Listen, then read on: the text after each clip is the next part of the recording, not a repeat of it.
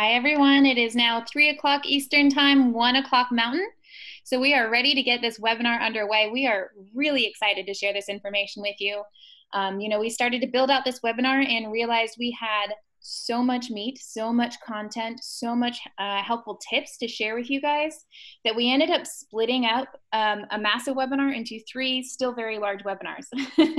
So we have a lot we want to cover in this hour. So just so you know, if you guys miss anything at all, we will make sure that the recording and the slides are sent to anyone who registered for the webinar today.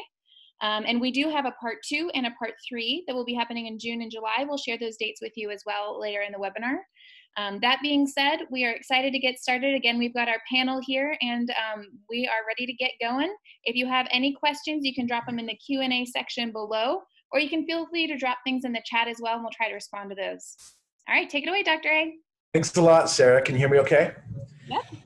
All right, great. Well, what we hope you learned today, and thanks again for spending your time with us today. Like what Sarah said, we thought we could handle all this in one webinar, but it would have been a 4-hour webinar. And so we have Dr. Willis and myself and Dr. Borg. We've come up with a lot of great things over the years. We made a lot of mistakes, and we're sharing with you what we've learned, the good and the ugly. But what we hope you learn today is understanding accounting terms like opportunity cost, EBITDA, net profit margin, negotiating terms like BANTA, ZOPA, and anchoring. It's all part of understanding and controlling your expenses. We hope you understand a new opportunity cost KPI or number you got to report. It's just as important as production and collections, if not more so. We're calling it the hourly overhead rate. We also want to make sure you understand how important it is that your staff knows this number too. It'll help all of you make better decisions. We're going to introduce to you our concepts of saving money and minding your margins and reducing your costs. We're calling it the Big Five. We're going to introduce Big Five lesson number 1. Don't be afraid to negotiate everything. And then finally, we have 12 dental practice items that you need to negotiate today. Who are we? I'm Dr. Anderson, James Anderson, CEO of eAssist, practicing dentist. I'm actually in the dental office today. I do dentistry every other Friday. Usually it's for free for friends and neighbors. But I've been a dentist for a long time, co-chair of the Roseman Dental School MBA Advisory Board. You can read their executive MBA equivalent to Colloquium from Harvard Business School, received a BS in finance from BYU, and my DMD from OHSU. Taylor. I'm Taylor Anderson. It's a pleasure to be on the panel again today. I'm a business lawyer. I've been practicing about 17 years. Received a law degree and an MBA from Willamette University in Oregon. Was formerly a partner at a Salt Lake City firm. Co-founded my own firm a number of years ago here in Utah. Joined eAssist about a year ago. And James, I'm going to see you a little bit later for some dental work. Yeah, it's almost, that's a HIPAA violation. Don't talk about that. That's that free dental work you're talking about. Oh yeah, some more of it. Taylor or Brian. Yeah, I'm Dr. Borg. I've been practicing dentistry for 14 years, just like a lot of you. I've started and owned 3 dental offices, all from scratch. One unique thing to me in the panel is that I still have my hair. And I noticed you guys all got your haircut, your COVID haircut. I got mine. So, That's funny. I'll put it as a bullet. That's a bullet point. All right, Warren, move on. Warren, what do you got? Yeah, I'm Warren Willis. I've built 11 dental practices over the years. I still practice dentistry, been practicing for about 18 years. I also graduated with James from Oregon Health Science University. Those were good times. You were top of the class. I've started 9 dental practices. I forgot to say that. Who do we represent? eAssist Dental Solutions. We're America's #1 dental billing service provider. We have over 800 team members strong, and we serve thousands of dentists all over the country. And you can see all the awards that we won. There's a lot more too that we didn't post. Our core purpose is to deliver peace of mind. That's why we're doing this. We want to help you as a dentist have peace of mind. We want to make sure you understand that we're dentists helping dentists, trying to deliver peace of mind. Taylor, what's the rest of this stuff say about legal and tax advice? So, of course, we're not giving legal or tax advice. We're not covering all details. Laws and strategies change. Of course, consult with your own professional advisors. That said, the 3 dentists on our panel want to share with you some things they've learned after years and years of building and operating practices. Thanks, Taylor. Taylor, have you sued anyone today? I want to know. Like on the Facebook pages, on the lawyer Facebook group page. Just kidding. All right, we know more. Work on him today, James. Yeah, you are working on it. we now know more than ever, every dollar counts. We're here to help. Let's get into the meat of what we're talking about now. It's important to understand that most non-dentists that run businesses don't call their stuff overhead. All of their expenses, whenever they spend money, they call it expenses. And when we talk to each other as dentists, we call it overhead. But this is something we pulled from dental economics. Every cost not associated with dentist income is considered overhead. Keep that in mind. As we go through these examples, we're going to talk about what is practice overhead. What is our practice overhead? And Warren, let's drop a little tiny snippet here. I think your practice overhead is 39 or 38, or what is it? Yeah, 35 in one practice, 38 in another. Yeah. So when we say that, we're excluding any we're excluding any cost to dentists. So if you have associates, we're not considering that part of the overhead. And so keep that in mind. And Warren, you got a good explanation for that. Go ahead and tell us. You were looking to. Yeah, when you go and have a practice evaluated for purchase, let's say you have an owner of the practice, he only works 2 days a week, his associate works 2 days a week. The income they both generate is what you're paying to purchase. That will become your income if you're going to work 4 days a week. So that is the dental income of the practice. So that's how we look at it. Dental income, the rest is overhead. So national medium overhead, based on dental economics from the Levin Group, 75% for general dental offices, specialties at 74.9, overall 74.62. I'm not sure I believe these numbers are accurate or not. I think it's more like 70% for general, maybe 65. I don't know. But that's what we're hearing here. That's what we're seeing. And so we're reporting it.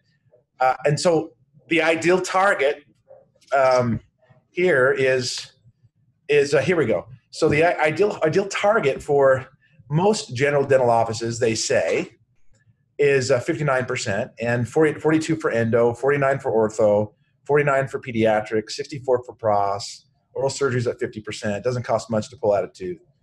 51% for perio. And if you break it, if you look at our general dental office practices, and maybe it carries over to all, but the idea targets for these 8 different sections or categories of expenses or overhead, 25% for staff wages. You can read the numbers. Lab, supplies, equipment, rent, mortgage, marketing, business office, and miscellaneous. Take a picture of this, please.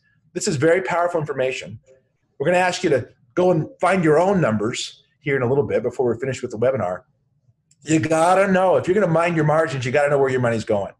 You absolutely have to go. It's important to understand that. So if the average is 74 and the target that most people are saying you should shoot for is 59, we've got a different idea. You know, no one ever thought that running a 4-minute mile was ever possible until someone did it, and then everybody did it. It was expected. We believe that the new 4-minute mile for practice overhead is 49%. Right, Brian? Right, Warren? Absolutely. That's right. We talked earlier, and I'm not quite there, but I know that I can get there as we've gone over my numbers and things. This 4-minute mile is definitely achievable. In fact, if you go to the next slide, we would like to get where everyone feels they are with their overhead. We have 300 participants on right now, and I think this poll would be really helpful for everyone to see where they feel like they're on with their overhead. So Sarah's going to run this poll, and we're going to see where everybody feels like they are. So go ahead and run the poll, Sarah. This is going to be really good information for everybody on to kind of see where their peers feel like it is. And if you don't know exactly where it is, there is an option down there that says, I have no idea what it is, but maybe try to take a guess where you think you are. I love it. I love the honesty. If you don't know what your overhead is, it's impossible to set. It's almost like you don't weigh yourself every morning. If you don't check the scale and see where you are, you don't really know if you're eating too much or not enough or exercise more. Like, you don't really know. You're just, well, life's good. I'm making enough money. And it seems to be working out. I don't know my overhead. So if you don't know it, Mark, I don't know. Okay. Gotcha. Don't take a guess. Then. Don't take a guess. Find out how many people have no idea. And I don't know. Fly casual, right? Is that what we're doing with the I don't know my overhead? I think a lot of people do that. Yeah, I know I have before. Yeah. I think we've got a good number of votes coming in. We're at 65%. So if you guys want to drop, if you haven't participated in the poll, go ahead and do so right now. We're going to end the poll in here in just a second. Oh, there we go, over 200. All right, guys, I'm going to go ahead and end and share those results. Let's see what they look like. Okay, that kind of goes along Kind of with what we expected. Expected. I love the idea that James brought up about the 4-minute mile, right? For years and years and years, everyone wanted to run a 5-minute mile or 4.5-minute mile, but to break that mark, now everyone's doing it. So the new mark, we're going to bump it down to 49%. We want everybody there, and I think we can get there. I think even just this poll themselves, those that are in the 65 to 75, when they see that they have peers on this very phone call right now that are you got 2% that are between 35 and 45. You have 1% that's less than 35. You got 9% between 45 and 55. That extra 10%, 15% you can carve out, that's like buying yourself a whole nother week of production. Like that's like diagnosing a bunch more crowns and a bunch more implants, and like you don't have to do all that extra work to make the same kind of money. That's right. It's a big deal, and that's the point we were trying to drive home. And that's a great poll. That's about what we thought, though, wouldn't it? All right, let's move on. Okay, Warren. Let's see. Take it over. Yeah. So we're going to look at a couple of my individual practices, 2 of them particularly. We'll call one practice A, one practice B. Out of the 5 that I own or have ownership of. Now you started 11, but you've sold off, right? Yes. I've sold out some of those over time, but I still own 5 practices. The average overhead is 42%. In practice A, it's 38%. And in practice B, 35%. So we're going to look at practice A. These 2 practices are interesting because they are basically within 2 miles of each other. So they're hitting the same demographic.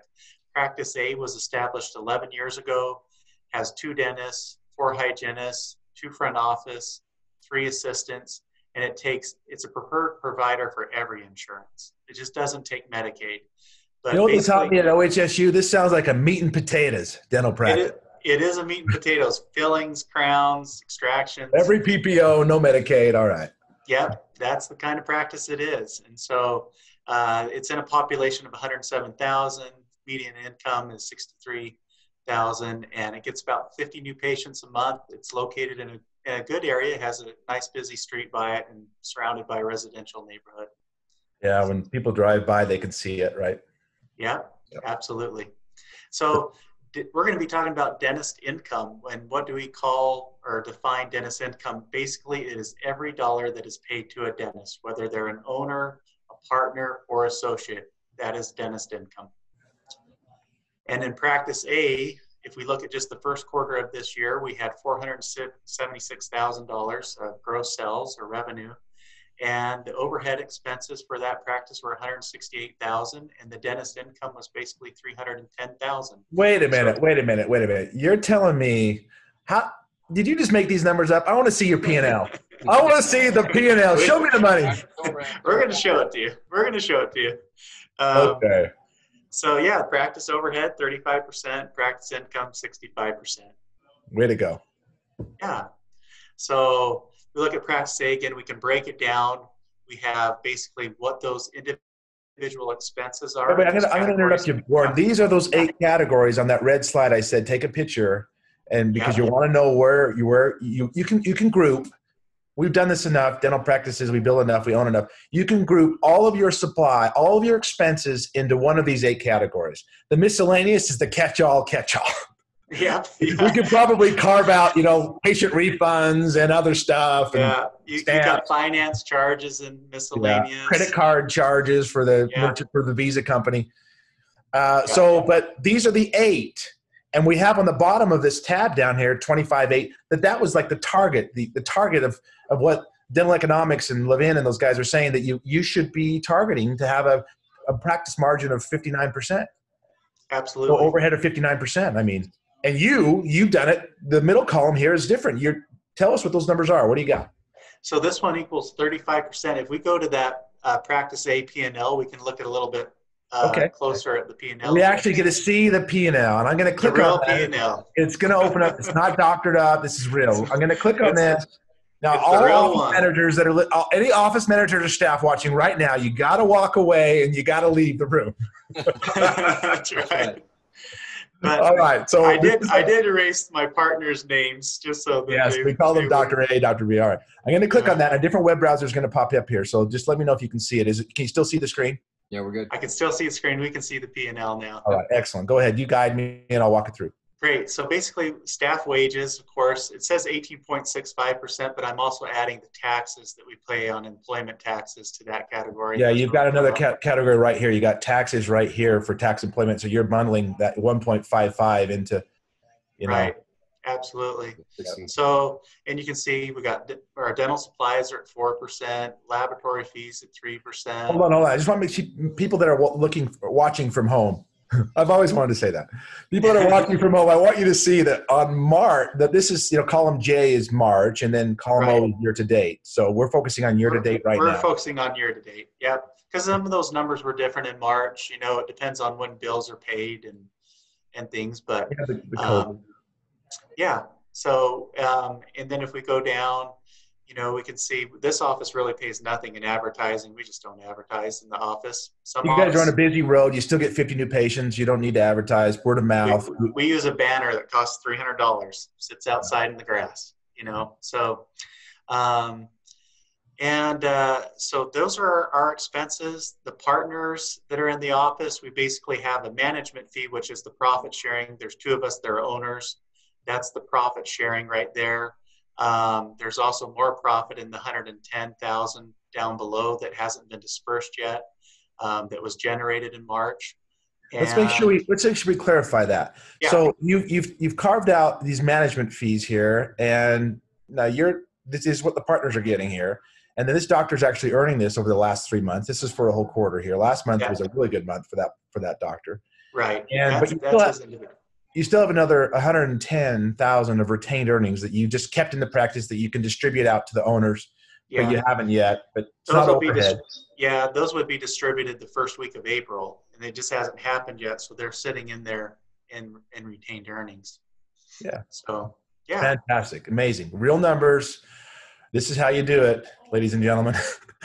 Warren, I've learned so much. I can't wait to implement this tomorrow. Oh my goodness.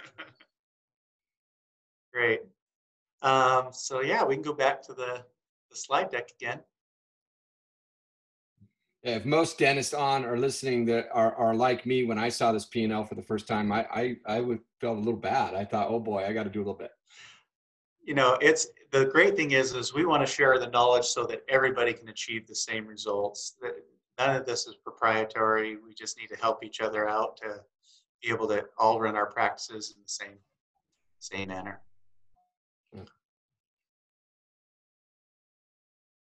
So, all right. So that's where we were when we left off. We can go to the next one. James is just getting his screen back. I think, James, you're on mute too. There you go. Sorry about that, guys. Somebody, at the dental office here, I'll get right back into it. At the dental office, someone joined the Wi-Fi network and there was an IP address conflict. And there you go. All right, I'm back in. Let me open the screen. All right. As a dentist, you have to be a dentist and an IT manager, right? And a lot of right. All right, let's get it back in here. I'm presenting going back. Practice. So now we're on practice B. You can see my screen okay? Yep, we can see great. Okay, tell us about practice B, Warren. Yeah, so practice B, like I said, they are only within 2 miles, but it's different. It's only been established 2.5 years, one dentist. It's actually one dentist that works 3 days a week, and I work 1 day a week, but it basically makes up a 4-day week. One dentist, one hygienist, one front office, and 2 assistants. And we are only a preferred provider for Delta, Regents, DHA, and Carrington. Those are the only 4. This is a great case study. You're not getting as many new patients. You're getting 30 instead of 50. Yeah. But you're not signed up for every PPO. You're in the exact same town. You're 2 miles apart. Right. The first year I was signed up for the first year and a half or more, I was signed up for every PPO, and we were getting 50 to 55 new patients a month. When I decided not to be a provider for all those other insurances, we had no idea how much it would hurt us, but it took our new patient numbers down to 30, but our income went way up.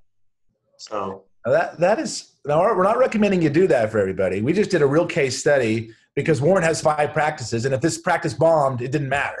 Right.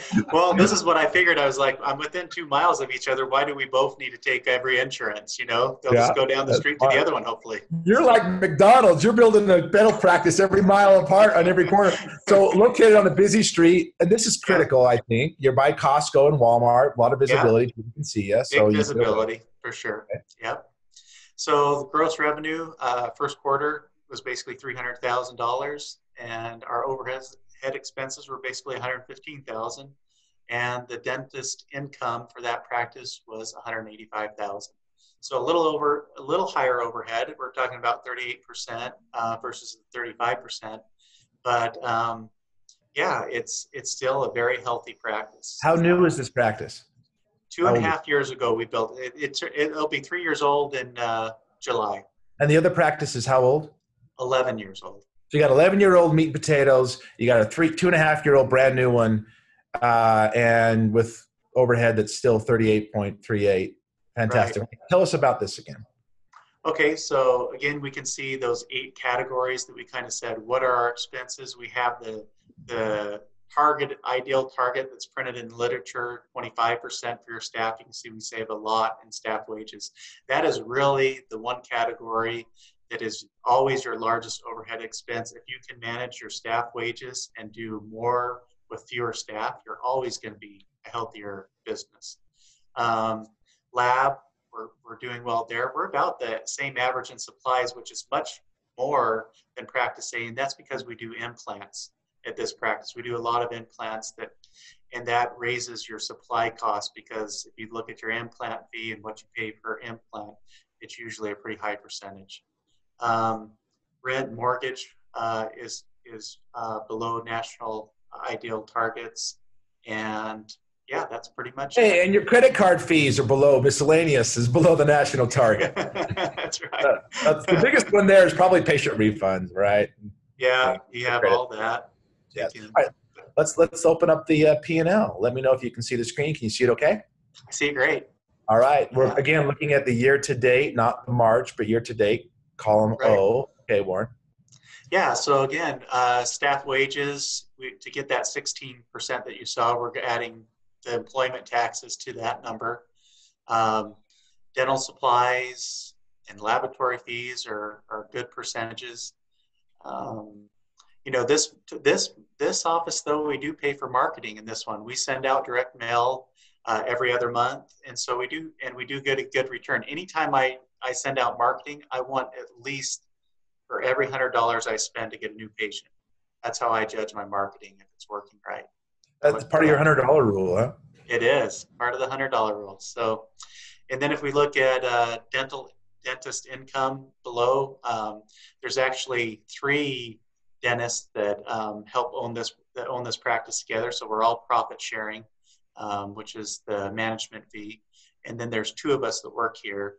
I work 1 day a week, and then the other doctor works 3 days a week. So this is an important little nugget, I think, and let me just explain it, Warren. And I know how you do it. Correct me if I'm wrong, but this is how we do it too. That if you are working in a dental office, and you're also the owner, and you have other partners too, that are also owners of a practice and are partly part owners, and they're also working in the practice, you get paid twice. You get paid once to do the work because someone's got to pick up the handpiece and get it done. Yeah. And then you also pay your stock dividend, essentially. You pay a management fee, you're calling it, at the end of the month.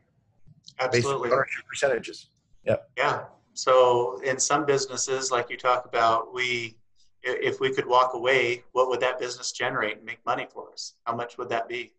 So, and then of course in this practice, they have a retained earnings of $66,000 that would be distributed that first week of April. Still profit. You might want to keep it in if you want to buy more equipment and things, but it's still profit. It's not expense. It's not overhead.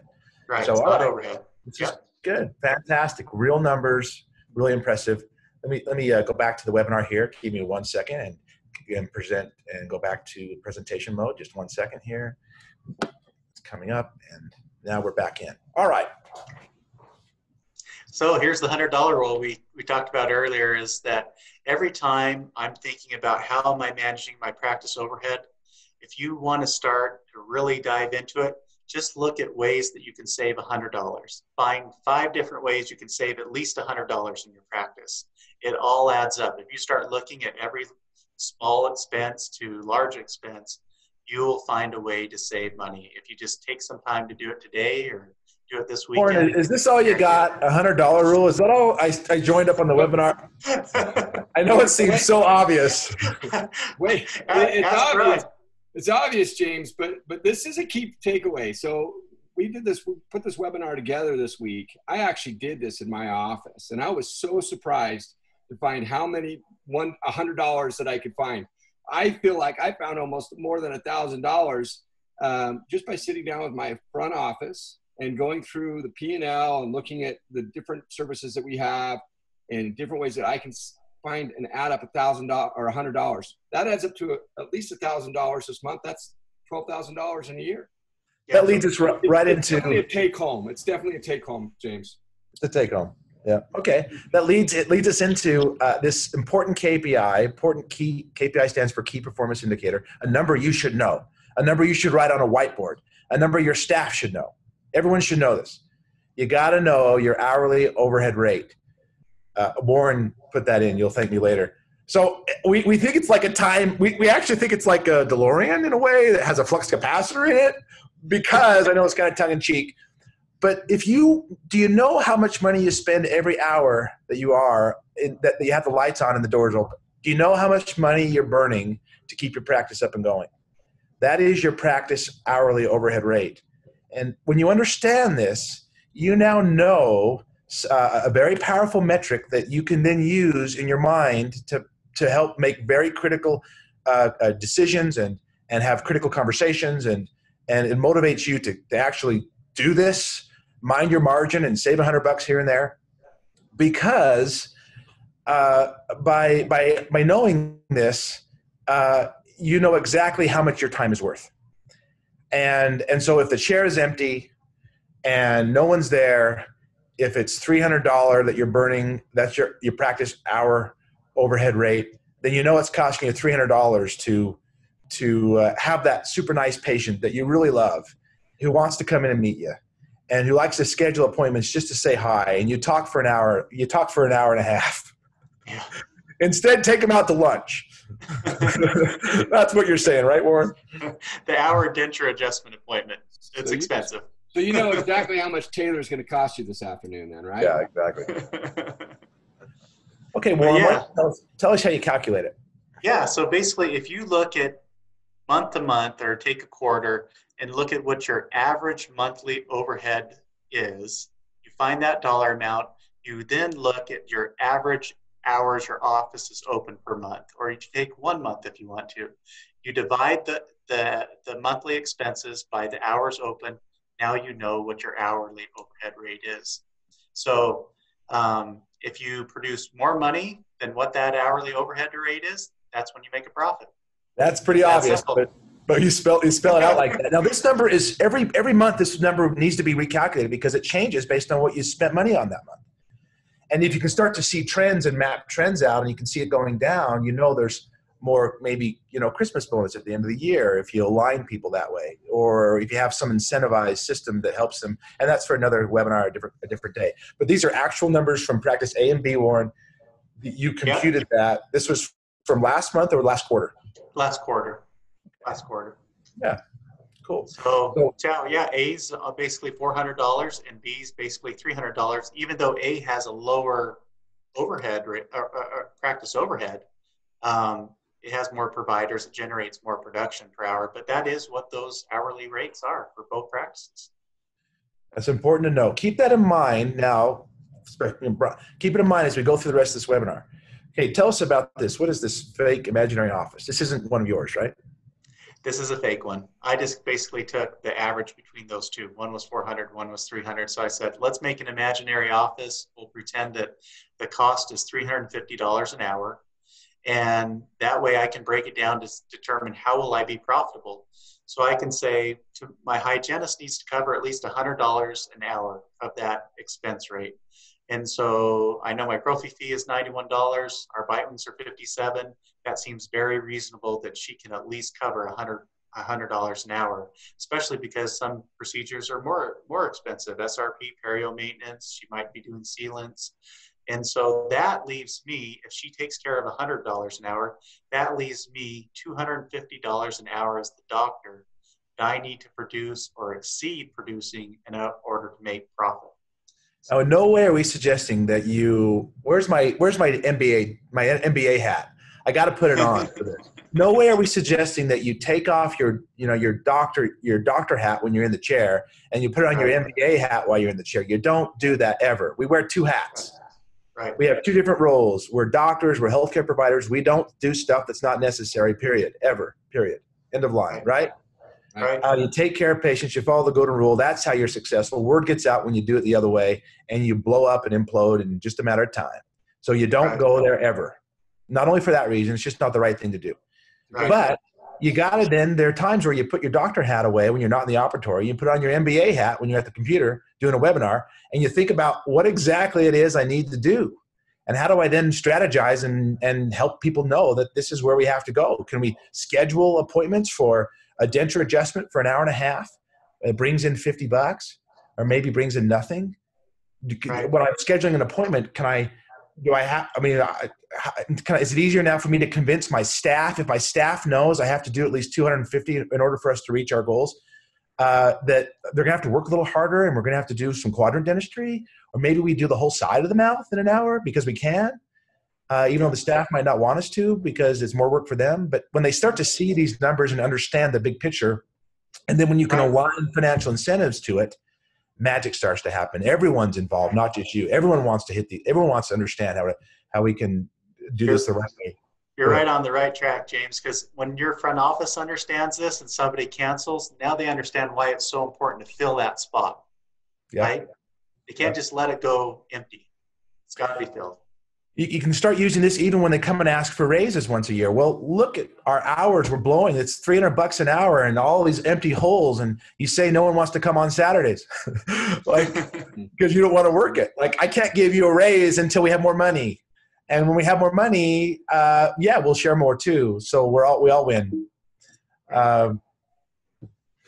So give us another obvious takeaway, Warren. Sure, you bet. So there's only two ways to make yourself more profitable. One is you have to decrease that average hourly overhead rate, or you have to increase your average hourly production rate. That's it. That's the only way to make more money. Simple. This is so simple. You all know this, but most of us focus on increasing our hourly average production rate. I just went through a whole with just the last 5 minutes. I talked about how we can increase our rate by keeping our schedule more full and doing more dentistry per hour. But just as powerful is that decrease in your expense and what you burn. Yeah. Get paid more for working less. That's what Get you paid more for working less. See, we go to the webinars or we go to the seminars. We learn how to place implants. We buy a CEREC machine. We do more. We spend a bunch more money so we can increase our hourly production rate, but we don't do the heavy lifting. That's actually pretty simple when you just think about it. That doesn't require as much continual effort to decrease your expenses. Yeah. I mean, how much software is out there, guys, that teaches how to do more hourly production rate? It's all out there. That seems to be the thing they always hit. It's important, but don't forget number one as well. That's the pro tip. All right, that's the takeaway. There's another obvious one. Yep. Nothing is more expensive than empty chairs. That's the most expensive overhead you have. The chairs are empty. Brian, did you put this picture on? I know you live down by the prison. You don't want to pick up. Where did you get that pic?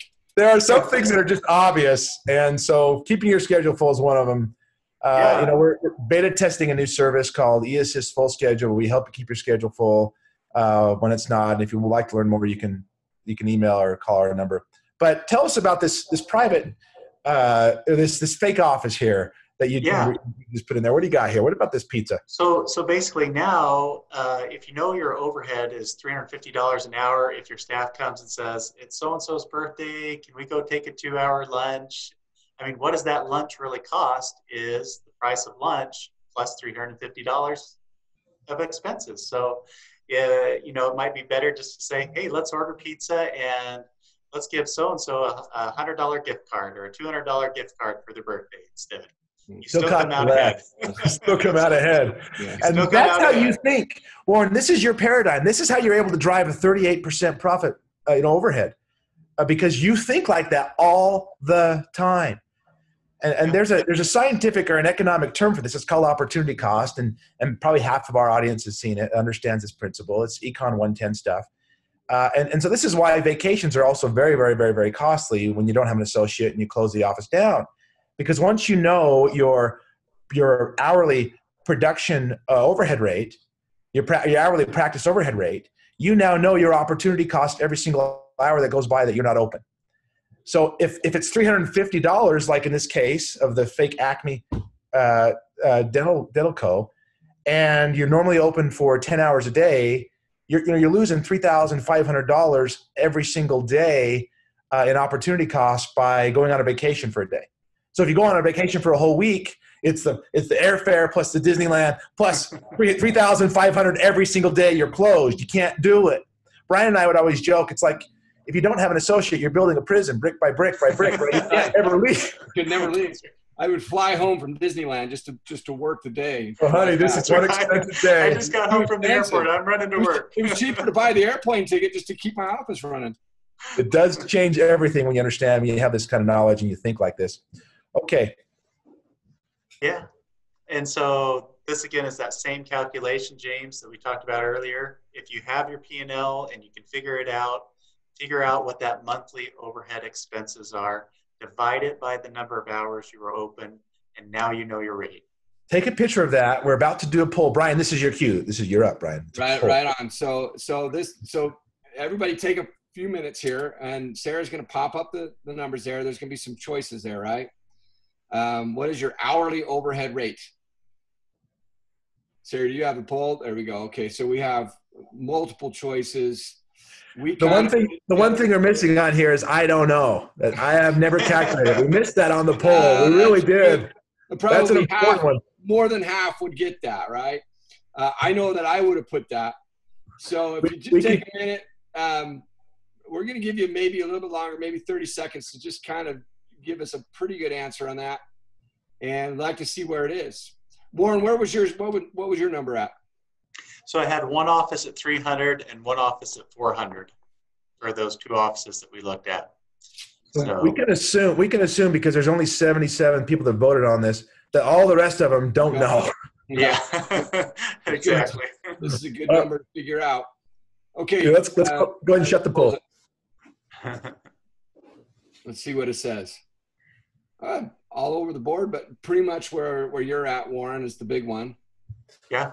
More than $600. That's interesting. There's a good chunk there, 15%. 18% on 450 to 500. And some people are doing less than 300. They're all over the board, but that's an interesting poll. Well, the biggest one though, guys, really, I mean this. We had 202 people that voted in the last poll out of the 350 that are on. We only had 78 or 80 voted for this one, I think. I think that's what it was. So the rest of them, the bulk of this is I don't know what it is. And so for those of you that know, at least that's a start in the right direction. The rest of you got to figure this out. That's step number one. Step number two, for those that know what it is, we got to get it down. We got to get it lower, and we're going to help you over the next couple of webinars. What we're about to teach you next is about negotiations, which is we think the fundamental, like, go ahead and stop sharing it, Sarah. And we think this is the fundamental, the foundation of driving and minding your margins, ensuring that you're asking people, can you give me a discount? Ryan, what was it that you taught me when I was your associate? Okay. To negotiate when I was your associate. Oh, I can't remember. All right. You said anytime anyone asks, you say, can you do a little better? Is that the pause? Is that the best you can do? And then you just got to pause. There's a lot more. We have some scientific stuff. We have names like BATNA, ZOPA. We're going to get into all the anchoring. But before we do that, let's talk a little bit about how other businesses look at profitability, how healthy or how valuable a business really is. This is important to understand because we have been shortchanging ourselves as dentists for the last whatever years by evaluating our practice in a completely different way based off of revenue. a 0.8% of revenue or something. Give me a break. Like no businesses that value. Amazon is not worth 0.8% of their revenue. They're worth a heck of a lot more. All right. So these are two important terms that if a VC firm contacts you, or you're reading the Wall Street Journal, or you really want to get serious about like minding your margins, you got to know that this is how most companies think about profitability. Most dentists are unique because we not only are we building a business, we're also creating a job for ourselves. And so, but a real business, you don't have to actually do any work except, that actually generates income. You just you manage the people that are generating income. That's how a business functions. And so this term EBITDA is an acronym for earnings before interest, taxes, depreciation, amortization. And probably half of you have heard this before if you've gone to any other business lectures about dentistry and how to understand and how to read your P&L, your profit and loss statement. And so, but we often just talk about what's our gross production and what's our net production, right?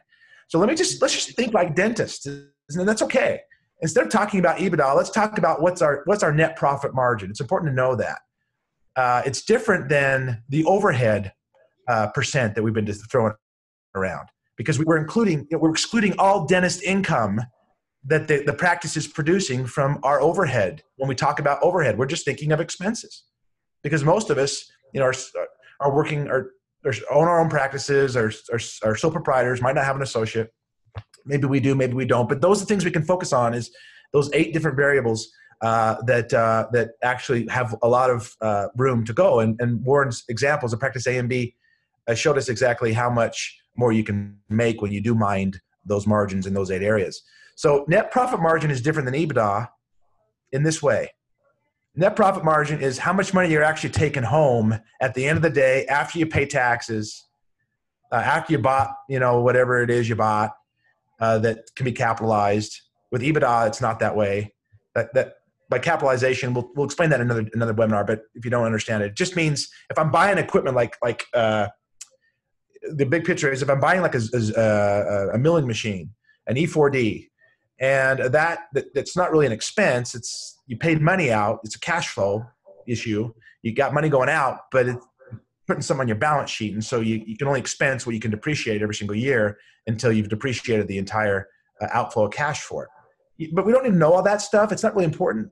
But know that it's out there. And so when you're having conversations with VC firms, you got to study up a little bit, know these terms, understand what net profit margin is.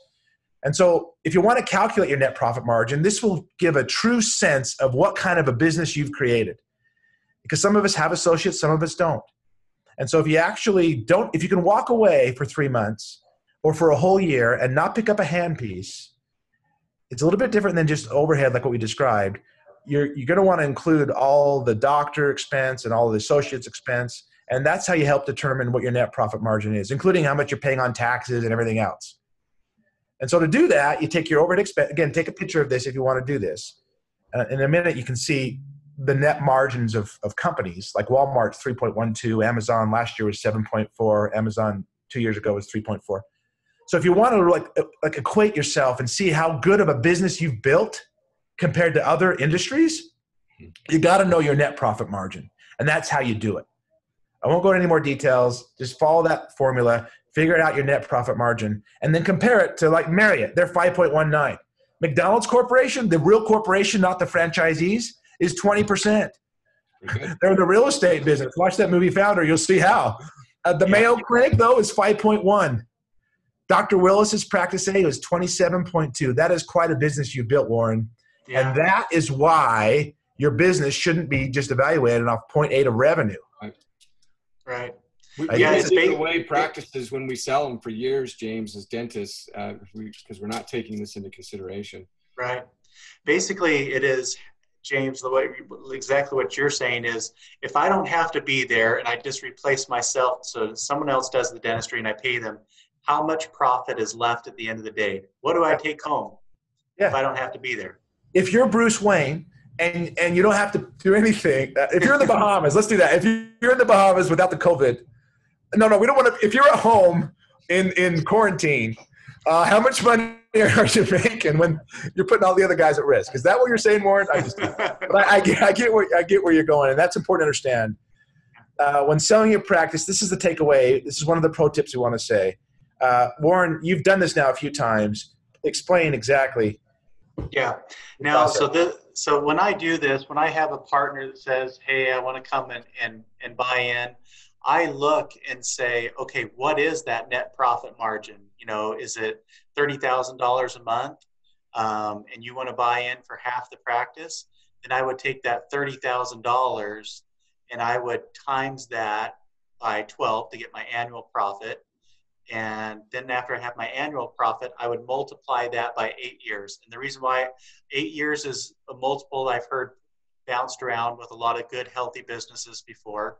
Yeah. And if you use 8 years, basically he can go get a practice loan for 10 years and he doesn't, you know, he'll probably won't even have to spend the entire profit amount that he now gets. If he buys 50% and gets 15,000, he probably has to spend $12,000 a month for 10 years to pay that loan off.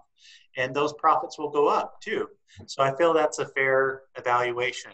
I take those profits, the monthly profits, I find out what the annual amount is and times it by 8 years. And that's where I determine the value to buy in. So most VC firms, like if they are looking at another business in a different industry that's not dentistry, for instance, they'll ask for EBITDA. That's the annual profit before taxes, depreciation, and amortization.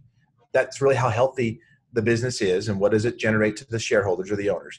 And they times it by some multiple. And it depends on the industry what multiple they're going to use. 8 is an average multiple. 12 or 16 or 15 or 20. Software companies are like 20, 15, sometimes 22, depending on how fast they're growing.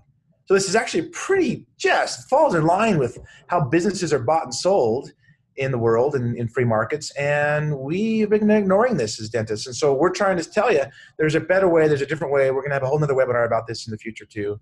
Right, Warren? Yeah, absolutely. We haven't talked about it, but we will. So it all goes back to the foundation we just laid. It's important you know how much money you're spending, and every $100 counts, and understand what it costs every hour to be open, because that'll increase your EBITDA, which increases the valuation of your practice when you go, if you ever do have an exit. If a VC firm ever knocks on your door, or another dentist knocks on your door that you've been teaching, and now you've got a real opportunity there to not be taken advantage of and not take advantage of anyone else. Like, this is just a fair deal. And you mind your margins. You've got the most out of what you built. That's the way to do it. So let's recap. We're setting a new standard. We believe so strongly the new overhead should be 49%. So if someone asks, hey, what should my overhead be? Because they're trying to set a goal. You don't accomplish anything without a goal. You say 49%. That's what it is. In order to make better decisions, you need to know your practice hourly overhead rate. We hope you do that. And of course, nothing is more expensive than empty chairs in your practice. You got to be thinking about opportunity costs all the time. So now that if you've saved some money, you really are buying time. And this is why we call this understanding this variable a time machine. I know it's kind of tongue in cheek, but understand that when you understand your practice time and what it's worth, what your time is worth, and what it costs to have your practice not be generating revenue, what it actually costs to have it open, it influences all of your decisions, even the small ones. And when you buy extra time because you're now saving money, because you're willing to get on that phone and have the courage to ask someone to give you a bigger discount than they're giving you now, or you're cutting out some software or some marketing something that you're not really sure really gives a return. You think it does. It's the way you've always done it. It's the way Dad did it. Like, by minding your margins and ensuring that every $100 counts, you have an opportunity, because now you don't have to work as much and make the same amount of money. You could work more and make more, or you just now spend that time doing things that you really want to do with your life. So like, you are buying an extra week, perhaps every single month, to decide what to do with, to make more money or spend more time with those you love, right? Anyone want to add to that one? It works both ways there, James, too, because if you have a patient that comes in and they want to negotiate with you, but they have a big case, and it's a case you want to do, but maybe they don't want to pay your full fees. Well, if you know your overhead costs and you know how much it costs for them to be there an hour, and you know how long it's going to take you, well, you're in a much better place to say, yeah, you know what, I'm going to take that case on, because I'm actually still going to make a lot of money there. Yeah. And do something I enjoy. So, you know, it gives you a whole new thing. And I love what both of you have said is take that number and write it down. And whether you write it down in front of the office or put it in front of your office manager so that everybody knows, look, this is how much it costs to run every hour of this office. Yeah. Increase your so now let's get into number one, the root of probably the reason why most of you decided to join this webinar today. And we hope we haven't disappointed yet. I mean, we just laid a foundation for the 5 big things that when you have your MBA hat on, your dental MBA hat on, that you got to do to mine your margin and increase your profits. But you got to understand the foundation for all of that in order for this stuff to be really, really valuable. And so here they are. Warren, Yeah, this is your baby. Go ahead and read it off. You bet. The first one is don't be afraid to negotiate everything. Everybody will negotiate a little bit. I guarantee you, if you call up anybody you're paying, your lab or something like that today, and just tell them this, I mean, this is a perfect opportunity. We just went through this COVID crisis. Hey, I just need a better discount in order to keep doing business with you. They'll negotiate. I guarantee it. Eliminate operational bottlenecks, implement best practices for streamlining and increasing your efficiency. That's another great way to make money. And sometimes you have to spend money to make money. That's what we talked about with the marketing. I didn't have to do any marketing in one practice, but the other one I do because it actually does generate money for me. I have to spend money on advertising. And then obvious is collect 100% of what you're rightfully owed. If you don't collect 100%, your overhead is going to skyrocket. So we're going to dive deep into number one. Don't be afraid to negotiate everything. Here we are.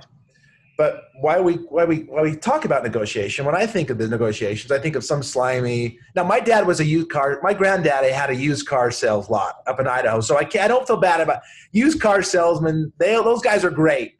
I love my daddy. Granddaddy. I was named after him. But keep in mind that that's not what we're saying.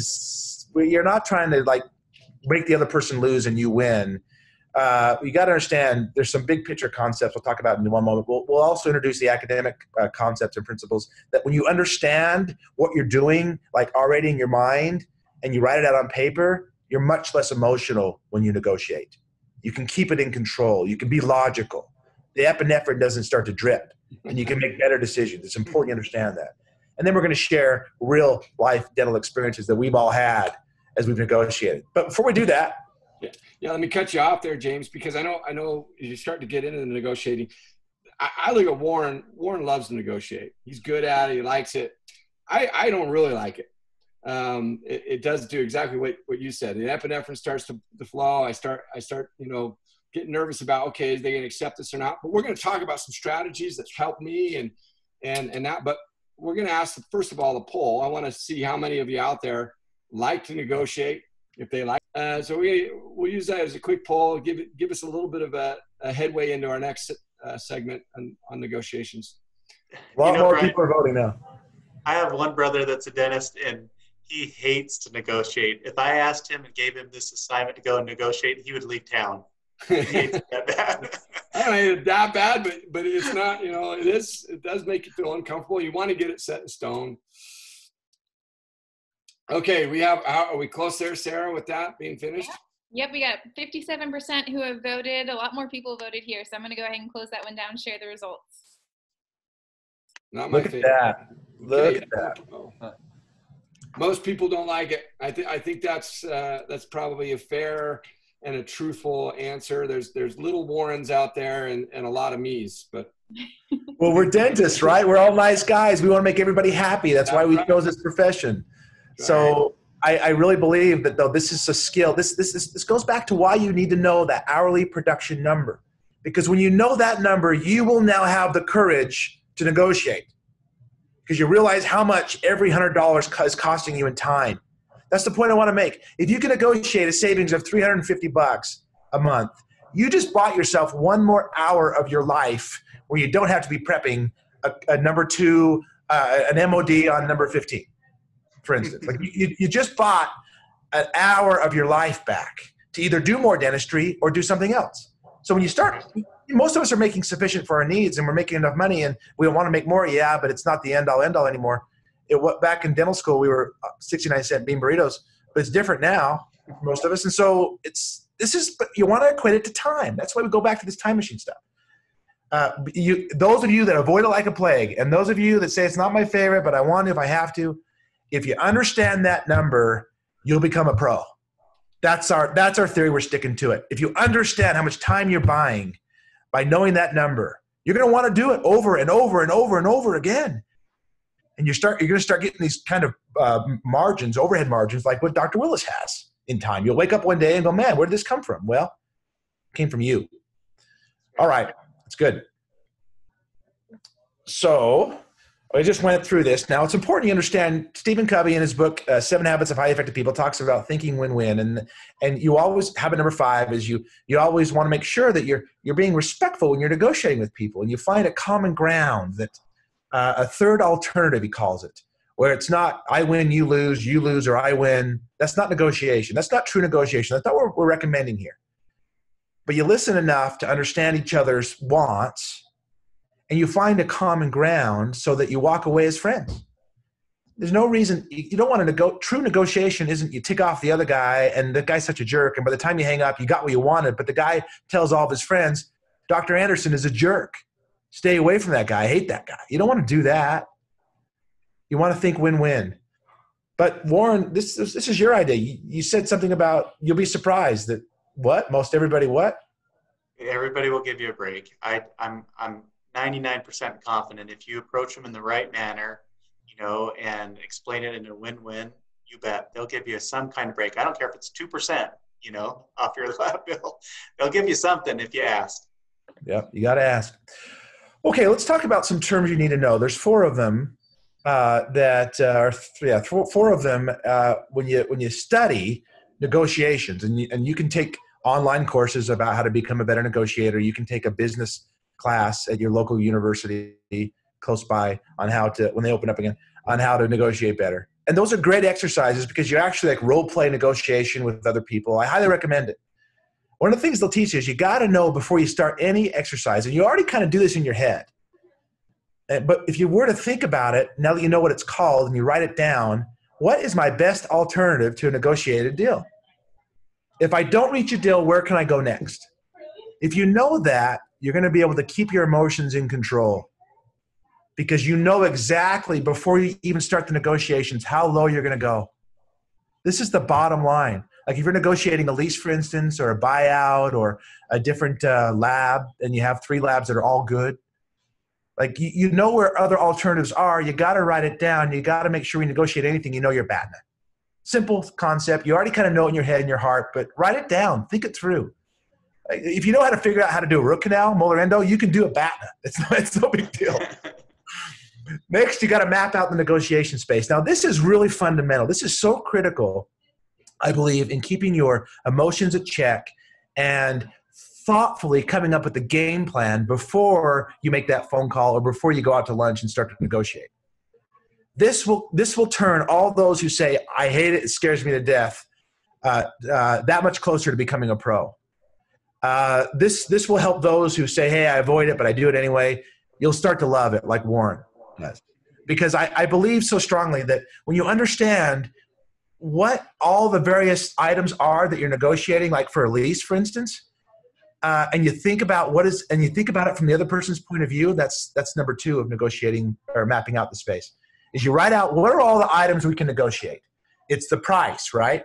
You got the price per square foot, you have the term, you have maintenance, who's going to own the air conditioner, who's going to fix the roof if it leaks, tenant improvement allowance, how much money am I going to get, $40 a square foot. Warren, you had one where you got $100. You got 100% tenant improvement allowance from one of your guys, right? I didn't even expect it. I thought the first thing we talked about, we were throwing out some terms, and I, realized I just got an impression that he was planning on paying for the entire improvement space when he was talking to me. And so I was like, okay, so you're going to pay for everything, correct?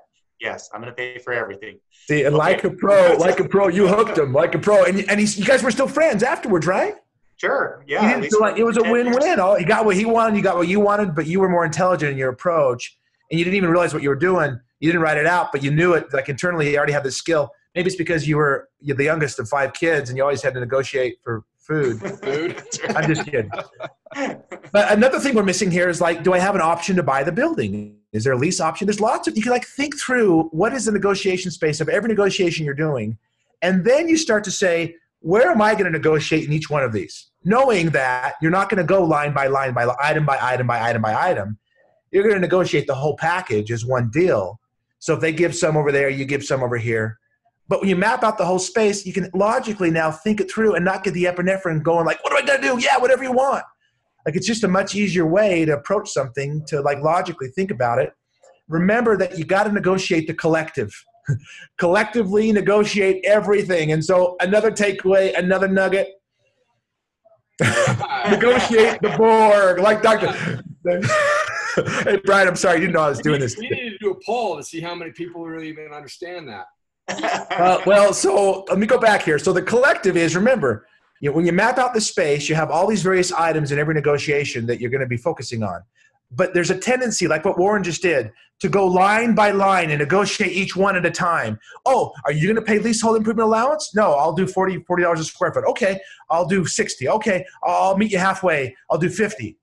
Okay, let's go to the next one. What's the price per square foot? It's 20? Okay, well, I want 15. Okay, we'll go 17. You see what that is? That's not negotiating the Borg. That's not negotiating like the Borg does it. Right. Dr. Borg, the first time I met you, I said, are you like the – yeah.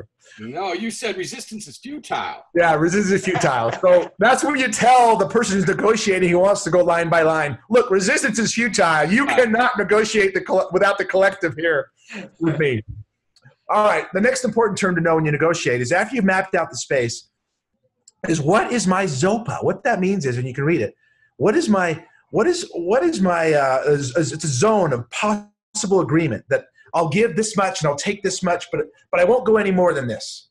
I'm going to ask for this much and I'll go as low as this in each of these various categories. So think about this. You're coming up with the ZOPA on each one of these. Like, what is my zone that I'm going to start negotiating at? What's my starting point? What's my bottom point? Now, the other person's probably done something too. They're not as intelligent as you on negotiating, and so they're not going to like it either, and they're going to have emotions, and because they haven't thought it, unless they're a pro. And so if you can find some area of agreement where you want to go, like in Warren's case, his ZOPA was 100% of the leasehold improvement allowance will be paid by the guy, and you would have gone as low as what, 20%, $20 a square foot, 40? Yeah, I wanted 40. I always want minimum of 40. So I would have listened to him if he said 40. Is it okay? Maybe I would have said, is that the best you could do? And see if I could get a little bit more out of him. But I would have been acceptable at 40. 40. So your ZOPA for that was 100, or was 40 to 100, 100%. And his was just 100%. And so you guys mapped up. That was the zone. You guys agreed on something. And I know it's academic, but it's important to understand that there's this zone that all parties have in all the spaces. And if you can find a way to map out and collectively bargain everything, and don't take the bait to go line by line by line. Don't do it. You'll get a bad deal. And you'll also emotionally like hate it. But think of the whole package as one. Find an area where you guys you agree on. This was what we went through here.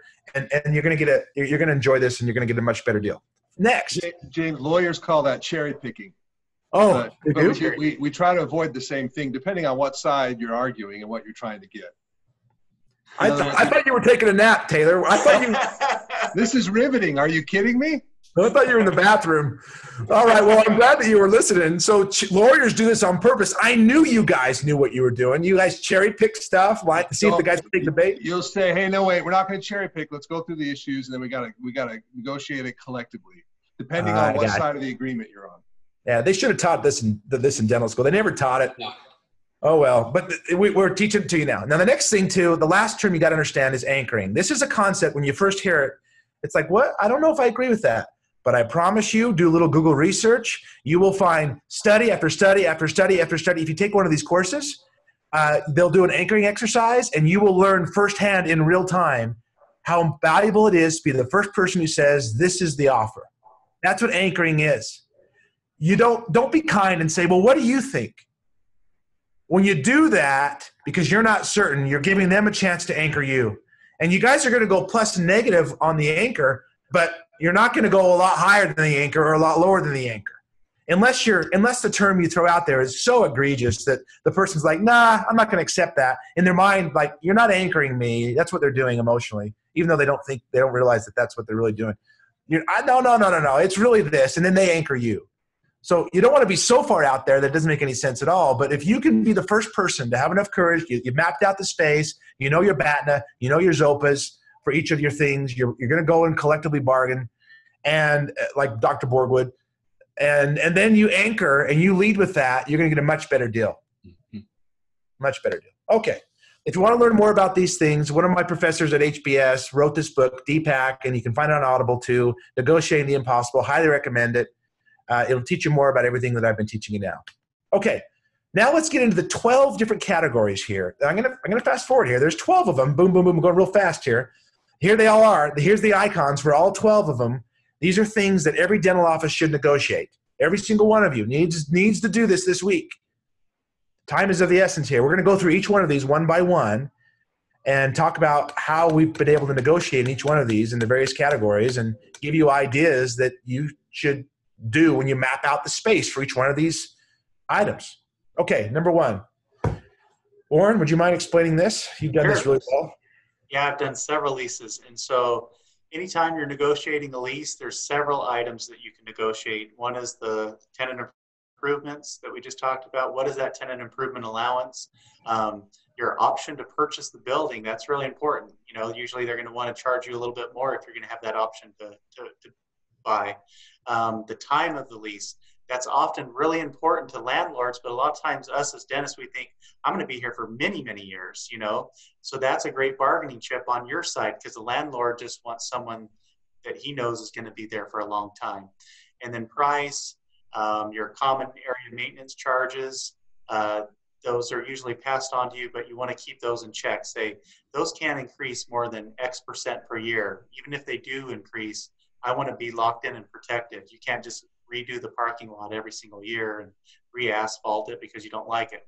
And then the air conditioning maintenance and ability to sign a sublease with someone would be things you would negotiate. Now, here's a nugget. That buying, the best thing I did in some of my leases, and I didn't do it in my most recent one, was that option to buy. What I said is after 10 years, I want to be able to buy this building from you. I should have just bought it from day one. You do that now, Warren. But I was afraid. I was a young dentist. I had a bunch of debt. I wasn't sure if it was going to work. I realize now the risk, the best approach is it's just as risky to have a lease because you still got to pay it even if your office goes under. If you own it, it's less risky because you have an asset you can then sell to somebody else and get out of it. So like buying it, if you can get financed, is actually, even though you have more debt on your balance sheet and you're walking around in your mind, I got more debt, it's less risky because you own an asset you can then sell if things don't work out. But by putting in your lease, I want an option to buy that in 5 years or 10 years for whatever market value is at that time. And we'll both, agree what that is by some independent, some whatever. Now you're not, the only time you can do that is before you sign the lease. Brian, you tried to do that after you signed your lease and it was a no-go. It's a no-go and it's got to be in writing. And I will say that I have a list of 10 mistakes that I've made, my 10 biggest mistakes as a dentist. And that is one of the top ones, is that I was not able to negotiate that in writing. They turned around and sold it to somebody else, even though they knew I wanted it. And man, that has just burned me, and it sits on me, and it's something you got to have in writing, and it's something you should definitely negotiate when you're doing a lease. Yeah. Now, you don't have the option. You don't have to do it. Even right now with COVID hitting and everybody. I would love to have owned my office with an SBA loan. I set it up that way. I know. I set up my lease so that it could transfer into an SBA loan, and they promised me, and they gave me email after email after email that I would have first right of refusal, but it wasn't in the lease contract. And the lawyers got me.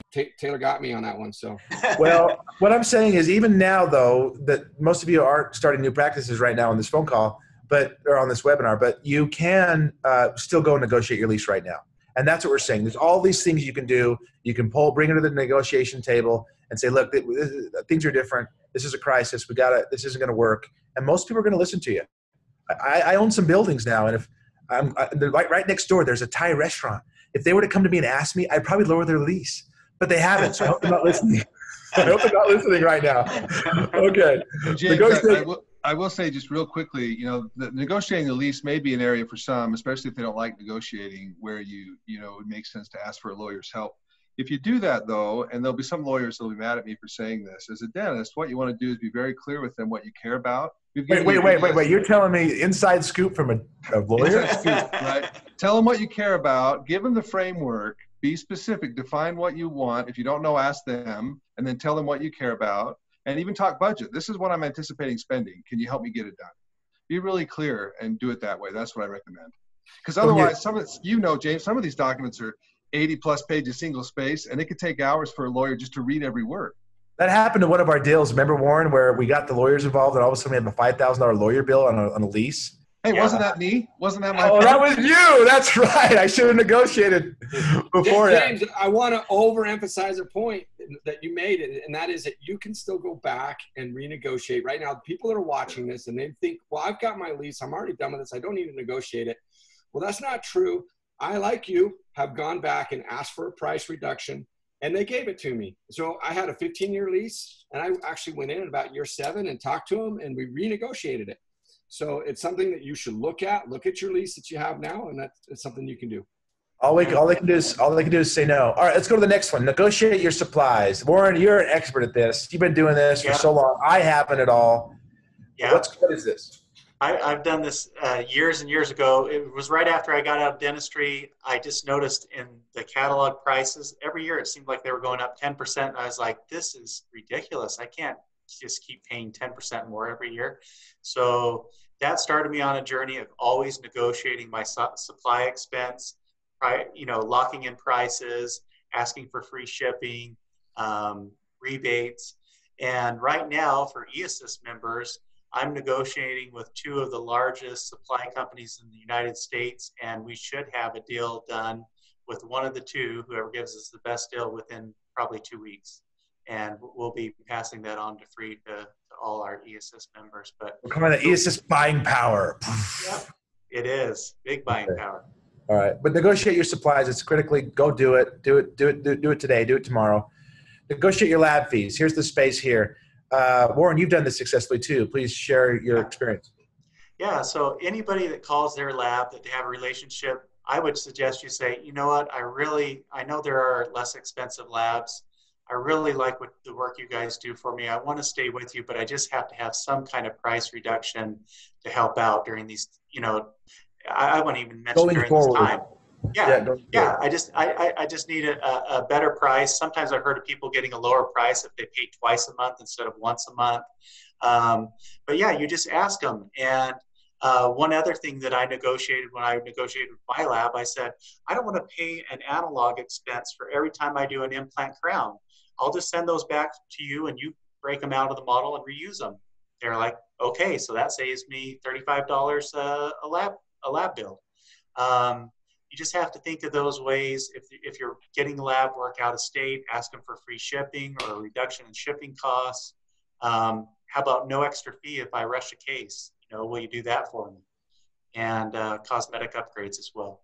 But this is another thing that we're going to seek to do for our eAssist members is negotiate with 1 lab per state and try to get some buying power there as well. Yeah, that's fantastic. Negotiate your marketing expenses. I'll do this one.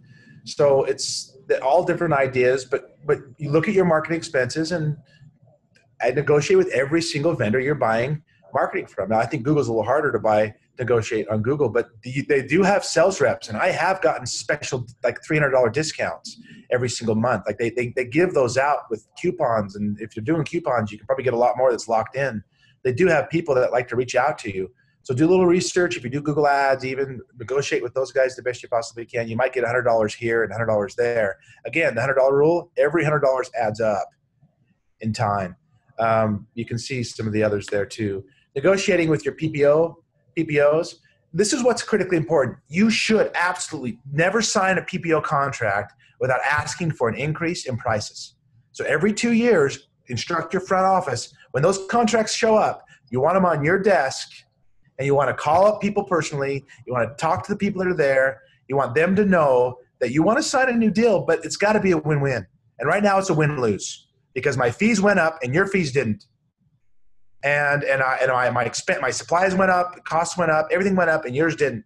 we're still doing class 2 posterior composites over here for $114 for one insurance plan. It's the same fee we had in 2003. Gee. When I found out about this a couple years ago, I was like, I can't believe we haven't been doing this. And so like now we do, and you need to now too. Always ask for, Warren, you said something about when you negotiate your PPO contract, and you can hire someone, but it doesn't work as well if it's not the doctor on the line. They know what you're doing if you hire someone to do this. Yeah. They know you don't like to negotiate and you're afraid, and you hired a professional, and they're not going to give in, I believe, most of the time. They're not going to do it. If you do it yourself, they know the doctor really cares. The doctor's serious about leaving. And they might have 300 patients that go to you. And the more you know how many you got, you're becoming prepared as you map out the space. And you just want to sit at the table. You want to talk to someone that can make a decision, doctor to supervisor, and make sure you get an increase in fees in the most important things. And what are those, Warren? Well, yeah, it's the ones you do the most frequently. So I guarantee you the insurance company has already done analyzed your fees and what you do the most frequently. And if you don't do any dentures, they'd be happy to give you $300 more a denture, and give you nothing on a cleaning increase. They know what it's going to cost them to give you an additional increase on the most frequently charged fees. So that's what you want to target. What do I charge the most? Every few dollars is going to add up quickly. Great point. Okay, next, negotiating with your staff. Now I'm going to talk a little quieter, but I treat my staff very, very well. I really, really do. I know there's no I in team. Isn't that what Coach Wooden said, Brian? Yeah, me. Okay. Yeah, that's if you have – never mind. No. But it's important you negotiate with your staff, and that includes wages and paid time off and hours and weekends. Like when I started to open up our weekends, I wanted to open up extended hours on Saturdays, and I couldn't get any staff that wanted to do it. And often we'll hear over and over again, well, Saturdays aren't any good because no one wants to come. And then when they experiment with it, no one shows up. It's self-perpetuating because the person doesn't want to be there. They make sure that the doctor doesn't want to be there either because they don't keep the schedule full. It happens over and over again. So what I learned is I negotiate with my staff, and I said, well, who will stay until 7 o'clock at night if I pay you an extra 50 cents an hour? And no one raised their hand. And I said, who will stay for $1? And on Saturdays, who will stay if I pay an extra $1? No one raised their hand. When I got to $2 an hour from 5 o'clock on, I had almost half the staff raise their hand. So that's how I negotiated with my staff. It was a win-win. I realized I was going to make the extra money back, and I wanted to share. We wanted to be open, and we have to do it as a team. I can't do it alone. I don't want to do it alone. I want to build everyone around me too. So keep that in mind. Negotiate how they earn raises, negotiate their attitude, what kind of attitudes they got to choose to have, stewardships and things. And we'll have another webinar about that in the future. Okay, negotiating. I think we've all tried to cut our cable once or twice, haven't we? Comcast out here in the West seems to have they just raise their bill and raise their bill and raise their bill quietly. If you call them up and say I want to cancel, they transfer you over to some customer care line and they cut your bill in half for a year. And then you got to call them up again. What a terrible business model. I'm not a happy customer. It's an oligopoly, right? Or natural monopoly. And so I keep doing it, but I got to call them every year. Now's your chance to negotiate. I even negotiated some city fees once. You don't even think about that, but this is a true story. I have a little arcade too. I like Pac-Man and Missile Command, and the founder of Atari is from Utah, and so back in the day. So I have this little thing in one of our buildings, and my kids all own it. And the city of Roy, Utah, sent us a bill saying, hey, we charge $50 a machine on these coin-op machines, Asteroids and Pac-Man, a year, and we have 45 of them in there. And so now we have a huge tax bill. We don't even make that kind of money in a month. I mean, this is just breaks even for the kids to go and have a job, right, and see a P&L and learn about business. It's just fun for our family. So in a family meeting, a little family board meeting, I said, now, who wants to fight this? And only one kid raised his hand, my little 8-year-old. And we marched over there to the city hall, and we told him our story, and my little son said it all. And he said it with a conviction and with his all heart, like, this is my business. And they cut it down so they only tax us on 6 of the 45 machines. So my point is, and that was my approach, and it was a win-win. They get all the tax they want, and I'm happy with the tax now. And it was you can negotiate even your utilities, so do it. Next is negotiating with your software vendors. Warren or Brian, have you had any experience on this you'd like to talk about? Well, Brian, I don't know if you do, but yeah, oh, sorry. I was going to say one is a Google review source that we use, and so we use Bird Eye. And I told them, what's your asking price, and they told me, and I said, well, what if I put it in multiple practices? What's the best deal you could do for me? They kept that bill in more than half by putting it into multiple practices. So it was down by 65%, right, off of what they were going to charge you. So those margins are so huge on software vendors, 90% profit margins. I still remember when Bill Gates was hauled in front of the House of Representatives, and someone said 90% profit margin. That's a great business you built, isn't it? Like, yes, it is, sir. In fact, I just you asked the question, and I did just negotiate this last week, and what I knew my zone, I knew where I was going to walk away, and the price was beyond that, so I walked away, right? But interestingly enough, 2 days later, I got an email, and that's part of the negotiation, right? You know where you're going to walk away. I walked away. He came back, and he was now within my zone. So it's part of negotiating. Go negotiate with all your software vendors. It's awfully important. Negotiate real estate and your practice loans. I just did this. I have a practice loan at 5.5% from 18 months ago. I just got it renegotiated to 3.0%. They're waiving the closing costs. They're waiving the appraisal fees. You can negotiate all these things. So here's some more. We tried to map out the negotiation space for you in all these various 12 categories. And more, Brian, you had the same experience, right? We won't go into details because of time, but you were able to get yours negotiated down to like 5 years ago or 8 years ago, right? Yep. Okay, Warren, you do this very, very well. You negotiate your equipment purchases all the time. All the time, because there's huge margins. And anytime you go to one of the suppliers and they tell you what the price for a piece of equipment is, I guarantee you there are huge margins. They can cut it down much lower. And so you always want to do your research, know what a comparable product is, what the cheapest price online is. And you throw that out and say, if you were talking about this price, I could probably, consider buying that, and let them come back with what the lowest price they'll take after you throw out something you're almost embarrassed to offer for that piece of equipment. And then once they do throw out a price, ask them again, is that the best price you can do? I just did that recently. I had to buy some equipment this week. It was from a supplier. I believe it's on the next slide.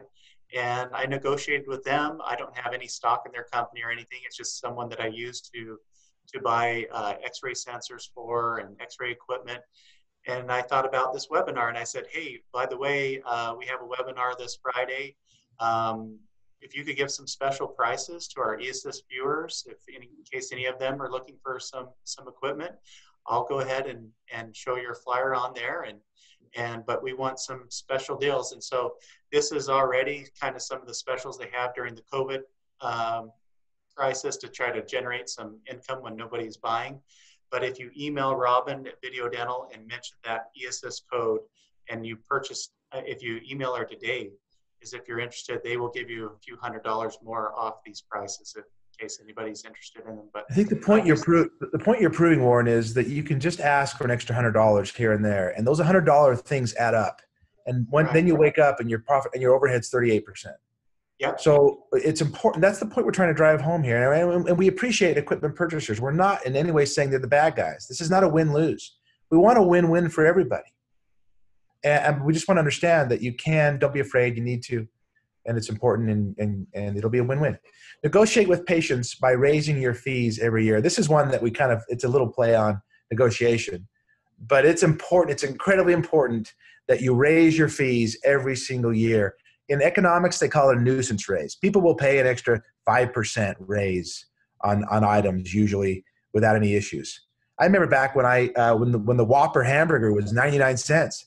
I got one a couple days ago. It was like $6. So those nuisance fees increases add up over time. 20 years ago, it was 99 cents. You just have to keep up with inflation, that's for sure. And with all the bailout stuff, inflation's going to hit real hard. So now's the time. If you haven't had the habit of been doing this, you got to start raising your fees every single year. Warren, I know Harvard does this. Their tuitions get raised every year by 5% routinely, over and over and over again. Every year, 5%. You have a strategy, Warren? Yeah, I do absolutely minimally 5% every year. It's the other easiest way to put new money in your pocket, without working harder, is raise your fees. And we never see turnover like, oh, your fees are too high now. Loss of a lot of patients. Patients always keep coming. We don't see loss of patients from raising our fees. And if everybody in the United States would take this approach as a profession together and continue to do this, then we would get paid better from insurance companies as well. Absolutely. If we were as a team, now, I guess there's some rules that we can't all tell each other what we do. I think you can find out on some websites. I'm not sure who lobbied for that rule. Maybe it was the insurance companies. But if we all were to like create a big union and band together, if we were to do something together and say, this is our fees, I guess that's illegal. Taylor, is that illegal? Look at him. He's starting to sweat. Taylor, is that illegal? I don't know. Maybe we should move on to the next slide. Okay, we'll go to the next slide. We won't do that. But the point is, the point is you should raise your fees every single year. And if we were all doing this independently of one another, so there's nothing illegal about it, then the PPOs would raise their fees too, as long as you're submitting your fees to the PPO on your claims, even though they adjust off, your fees versus the contracted fees. You got to make sure you're doing that. So you raise up all the boats every year. Now, this is important too. Warren, you actually give your office manager a one-time bonus every year, $100, $200 to make sure she increases all the fees, right? Because there's some work for her. She has to update everything. There's some extra work for her, and it's entering all those new fees, the new fee schedule into the computer. So I usually do give her actually a few $100 to do this once a year, because I'm going to make that back in seconds once she has that completed. Tell me about this one, negotiating with yourself, partners, and associates. Yeah, so this is also important. When you are making partnerships, you want to make sure it is a win-win. So like when I have somebody that's looking to buy in to one of my practices, I want to make sure that it feels great to them, because if they feel great about the deal, then they're going to be invested. They're going to treat it, and it relieves headaches from me, because now that's their baby. They're going to take care of it. So be willing to sacrifice a little bit of income for the long-term gain of knowing that that person's basically part of your retirement. They're generating money for you there in that practice when you're not there. Or if you have an associate, remember, they're generating money for you. Don't get I hear bad stories once in a while of, that's my crown, that's your crown, that's my patient, that's your patient. Bad. You can't let those things eat away at you. Remember, it's the long-term gain. Yeah, you're a team.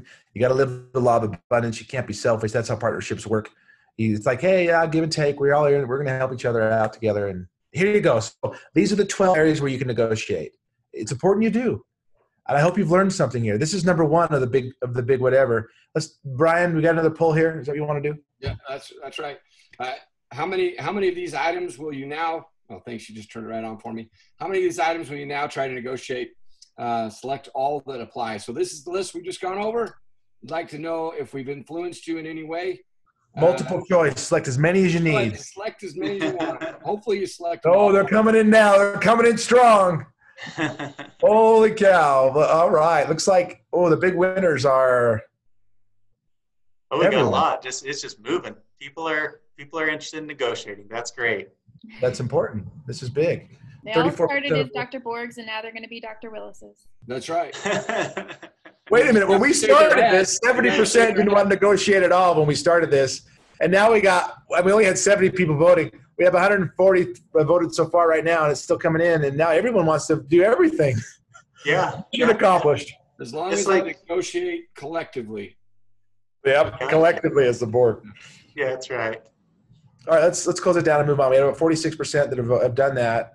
There you go. You can see it's all across the board. Now take solace from your peers. Mm-hmm. These are real dentists.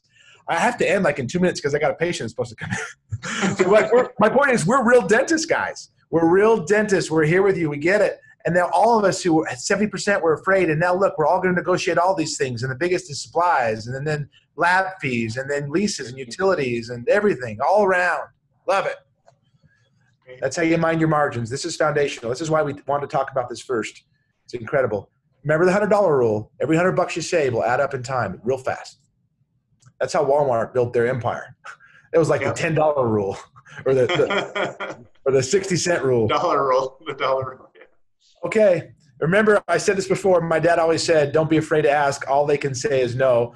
That's not scientific, but that'll help you with emotions and the epi on top of everything else. So remember this. This is what we invite you to do these things today. Please do this. If you don't do these actionable items, you will not get out of this what we hope you get.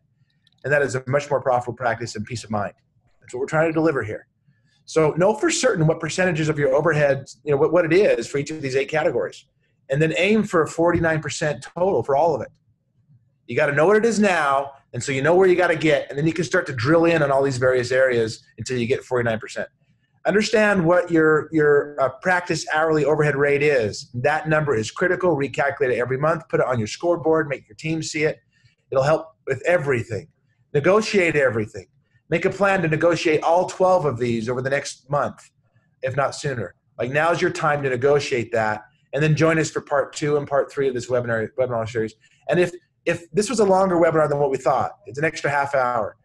So we might have to make this 4 parts or 5 parts. We're just going to share all we can in a way that you can understand as we keep developing these webinars to help you mind your margins. Right now, our next webinar is next month, June 19th at 3 p.m. Eastern, 1 p.m. Mountain.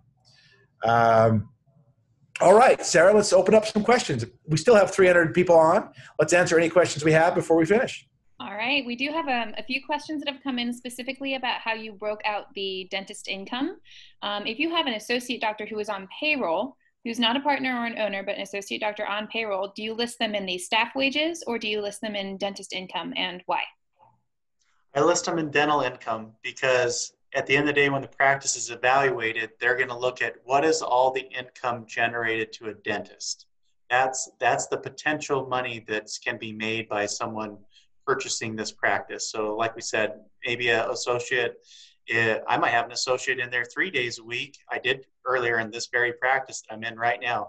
The associate was there 3 days a week. I was there 1 day a week as an owner. If someone was going to purchase this practice, they were going to say, oh, I could work all 4 days and I could make that total income. So that's why I do it that way.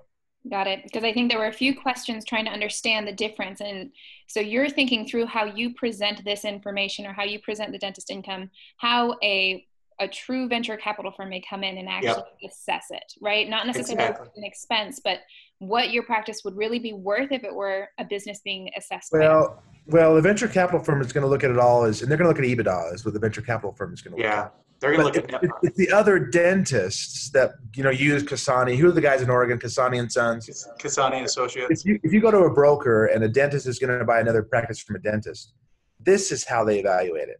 Because they're going to assume that you're going to work 6 days a week. If you have one associate and the other guy's full-time too, and they're working 60 hours a week, you could go work all those 60 hours as a dentist. And so that's how much this practice is really worth. And so it's important you break it out. So when dentists talk about overhead, that's what they're talking about. That's why it's different than a typical business, and maybe why it's been evaluated a different way. So we're asking you to do the both of it. Understand, think like a dentist, but also if you do decide to sell, think like a real bank, an investment bank. When you go to evaluate the price of your practice, well, it's not. Your overhead is it's 8 times your EBITDA at the end of the day, and that's a fair evaluation. But when you look at mining your margins and looking at what your overhead is. Oh, got some Wi-Fi problems, Dr. Anderson there.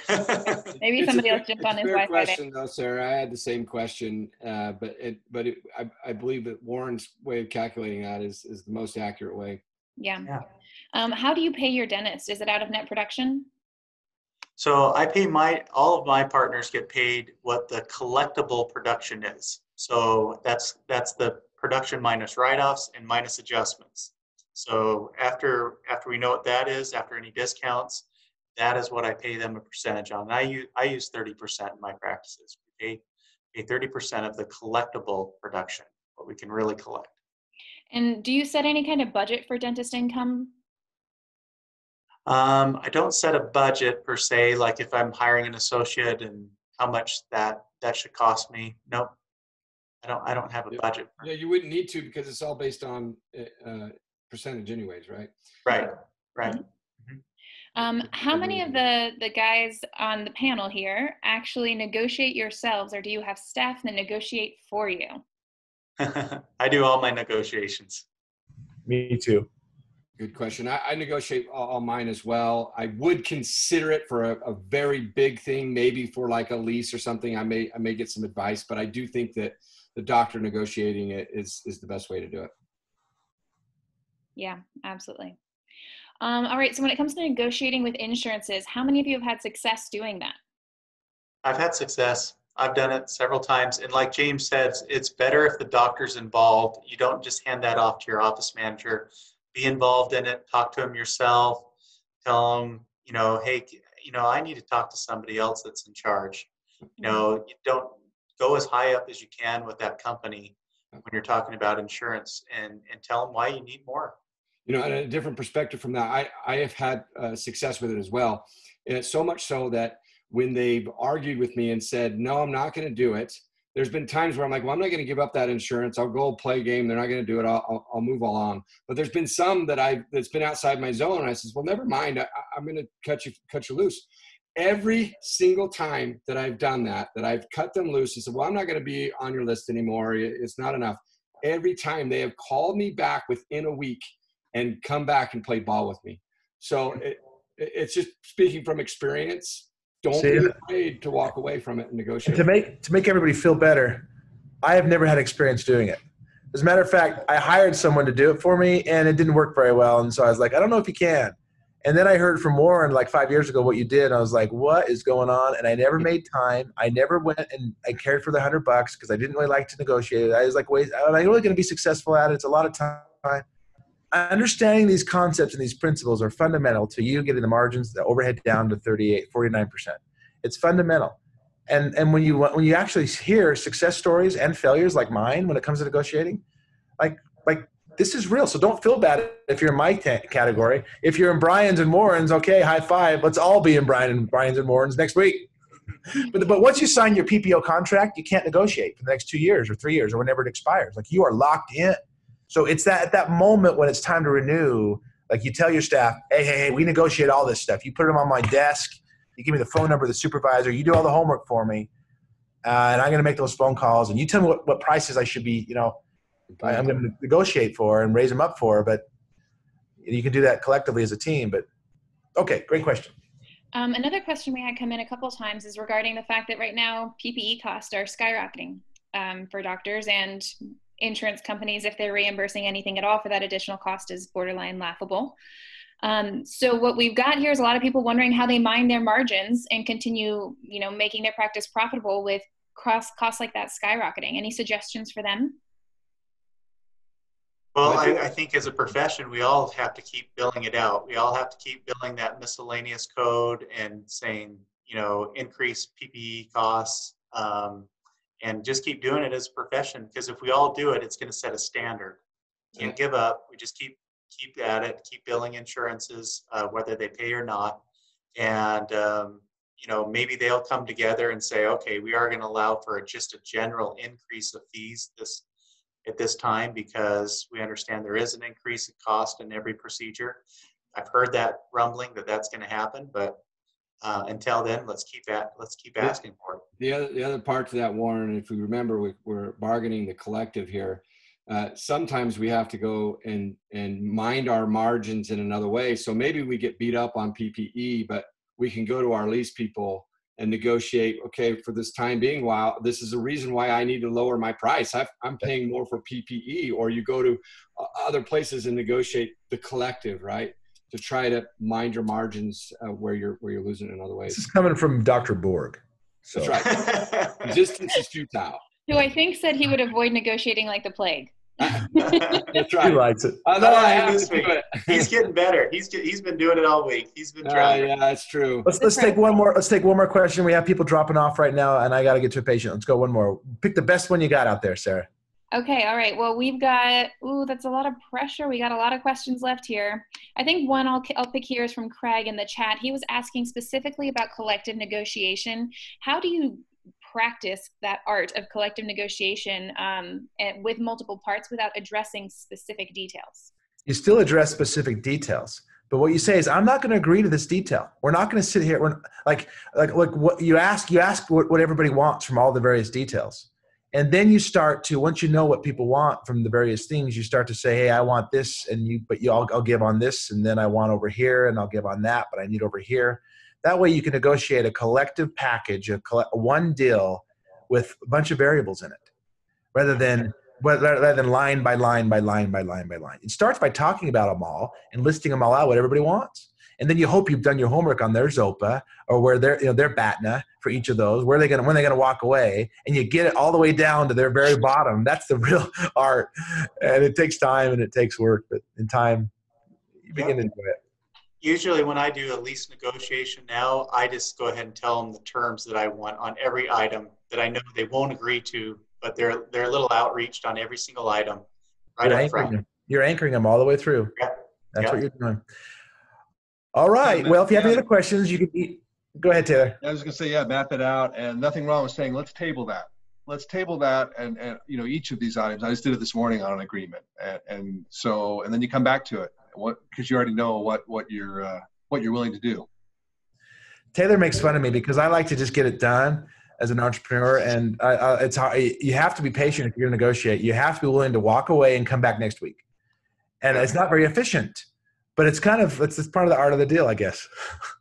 I know James lasts for about 45 minutes, and then we have to end the call. And whatever. Let's just go. I want to sign. Where's the dotted line? I remember, Taylor, our dad always said, what does it all mean? Where's my draw? Where do I sign? That's right. That's right. So you can't do it that way.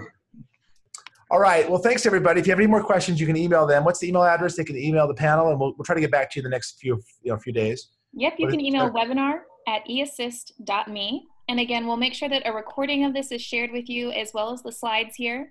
And we'll also include these sample P&Ls that we provided as well. You'll get all of that information. We'll shoot it all over to you in an email. Now, guys, we're helping you, and we hope you help other dentists too.